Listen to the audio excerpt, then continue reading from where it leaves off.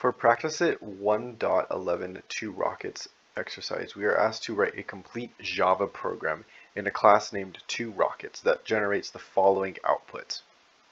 Looking at what we're given, we have two rockets, but we also have our class. This is going to be public class, and it's called TwoRockets, like this. Inside of here, we're going to have a couple methods. The first being our main method. It's going to be public static void main, and with string args inside of it. Inside of here, we are going to, well, we can look at our output, and we have triangles here, and we have a square here. And this is repeated twice. We have squares down here and triangles here.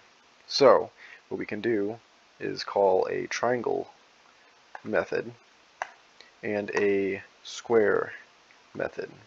And since these repeat, we can actually just copy this and paste it twice, like this.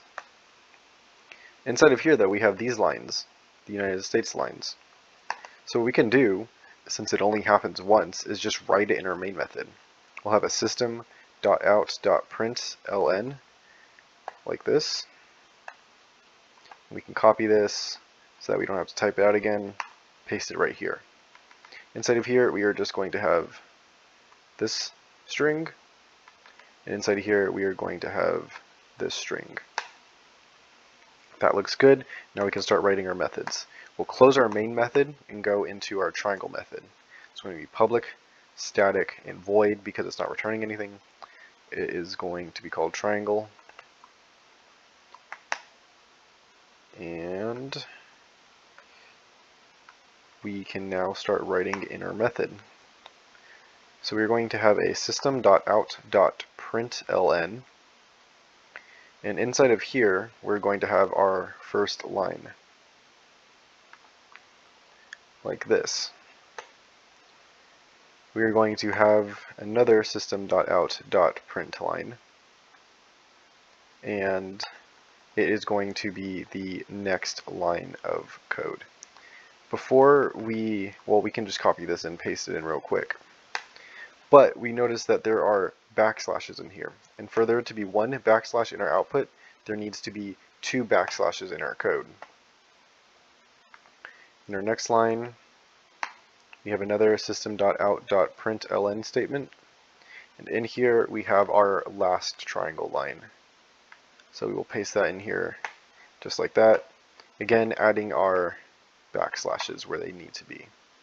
And that looks good for our triangle method, so we can close that up and now go into our public static void square method. In here we have the lines that look like this, this, and this. So to write this, we can just copy this part in, and then we will write another sysout statement, and in here we will copy this line.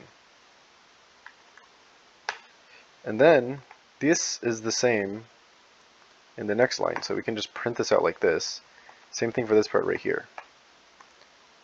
And we can just copy and paste that in and close our square method.